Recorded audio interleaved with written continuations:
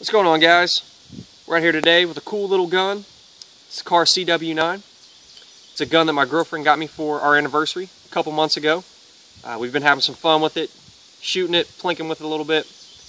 Got about 250 rounds down range on this gun. Some Remington UMC, some Winchester white box, and some PMC bronze. Haven't had a single malfunction or any hiccup whatsoever on this gun so far, so thought it'd be a good time to bring you guys a little review and do a little shooting action with it for you guys. Let you take a look at it. So before we get any further, go ahead and show you that the weapon is clear. Nobody's going to be taking any bullets to the head today, and the magazine is empty as well. So to get started, this is going to be a really nice concealed carry option for you guys out there. It's a very lightweight, and as you can see, it's a very slim gun. It's a single stack gun. So we're just going to go ahead and get started on talking about this guy.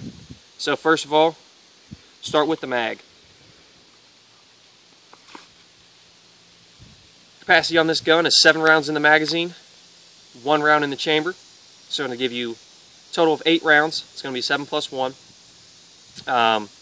There's the magazine. One thing that I will say that I didn't like about the gun so much is that it does only come with 1 magazine. Really like when manufacturers throw in that extra magazine for you, so you have at least 2. I know that's a way for them to cut down costs, production costs, and provide it to you guys a little cheaper, but I feel that 1 magazine's a little bit light, especially because these Kahr mags aren't the cheapest mags in the world. They're going to run you guys about $35–40 bucks, depending on where you pick them up. So I guess we'll talk about the cost of the gun. We picked this guy up for $390 bucks, brand new. Typically you're going to get them right around the 400 mark. I've seen them as low as $375 and as high as about $425, but most places they're right around $400, so it's a really affordable gun for you guys. We'll run through some specs on it real quick.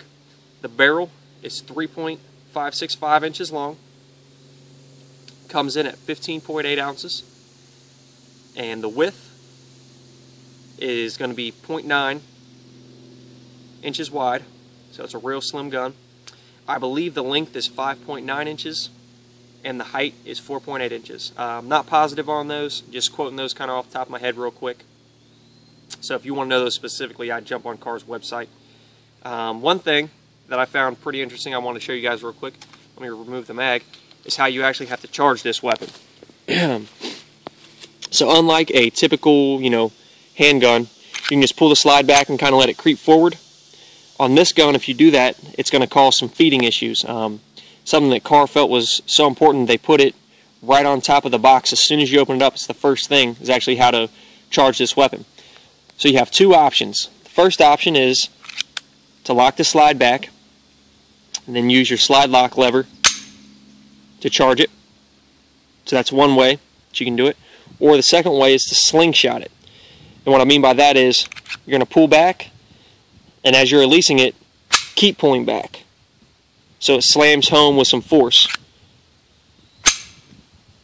just like that. And like I said again, Kahr says right in the box, as soon as you open it, there's a little paper that says that that's how you're going to need to charge this weapon. I did try to, just pull back and creep it forward, and it did have some feeding issues. So I may try to polish this, the feed ramp, and see if that can maybe improve it a little bit. I haven't done that yet. Something I might do in the future. I guess we'll go ahead and show you the sight picture you're going to get with this gun. See if we can line that up there real quick. Not the greatest sights in the world, but they're certainly not bad sights. Been able to hit pretty good on target with that. Just go ahead and show you guys the trigger. Now, with this gun, there's no external safety on the gun. So the safety is actually the trigger. What you're going to get is a long and smooth trigger pull. So it is a long trigger pull, similar to a double action revolver. However, it's very smooth. It's not a tough pull. It's very smooth, very easy to pull. And then your reset is going to be right there. So we got a long reset as well. But overall, I think it's going to be a nice gun for you guys. Great concealed carry option. We're going to do a little bit of shooting with it. Hope you guys will stick around for the rest of the video.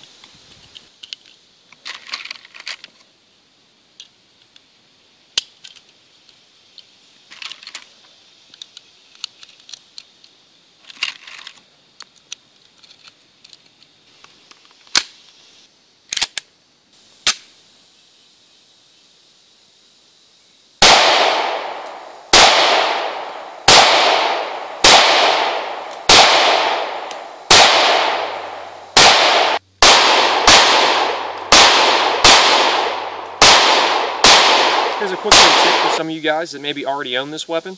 If you're having some feeding issues, something that you might want to give a try is after you've loaded up your magazine, you want to make sure that all the rounds are fully seated in the back of the mag. So after you get it loaded up, just give it a few taps on the back of your hand just to push all the rounds all the way to the back.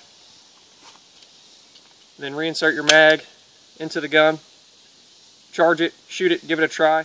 Should see a little bit of improvement as far as reliability on the rounds feeding into the gun if you make sure that the rounds are fully seated in the magazine.